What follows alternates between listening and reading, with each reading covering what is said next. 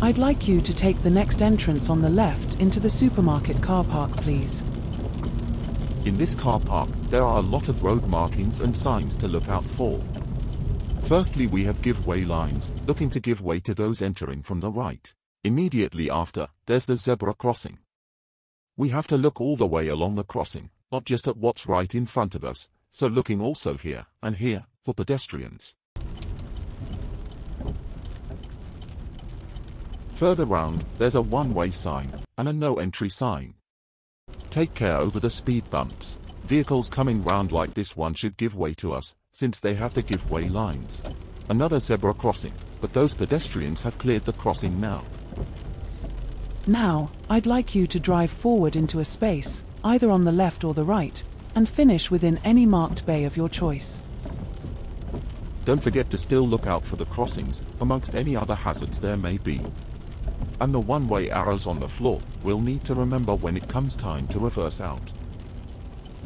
Check mirrors and also signal into the space if there's anyone that needs to know what we're doing, for instance a vehicle following or coming towards us, or a pedestrian nearby. Okay, thanks, and reverse out when you're ready please to exit the car park.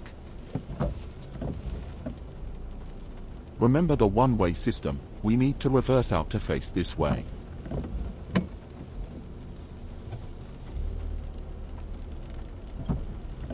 Take the next entrance on the right please.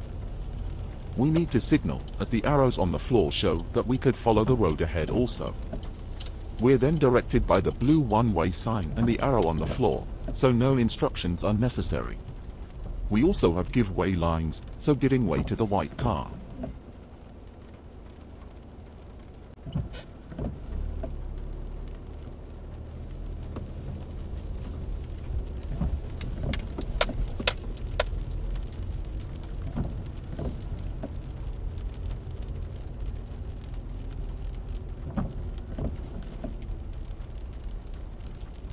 The white taxi starts to signal, so we'll hold back for it to do its maneuver.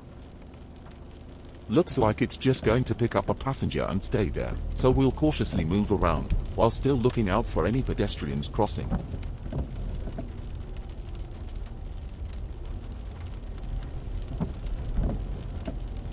A small crossing coming up, easy enough to spot. When we get to the end of the road, we're going to turn left onto the main road, so at the end, turn left.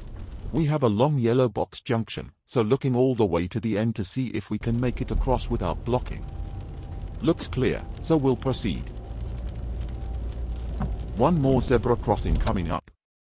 With this central refuse area between the two crossings, our crossing stretches only from here to here, but we should look further each side to see if anyone will start crossing before we can clear. Then giving way as we enter the main road.